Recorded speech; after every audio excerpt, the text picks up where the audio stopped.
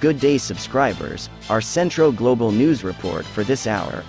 Arjan Bhullar became India's first mixed martial arts world champion.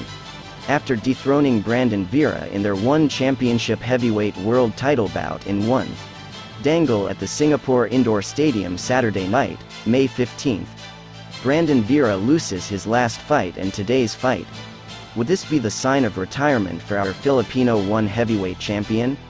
Let's see the next episode soon. This is your Centro Global News Report. Thank you for watching and stay safe.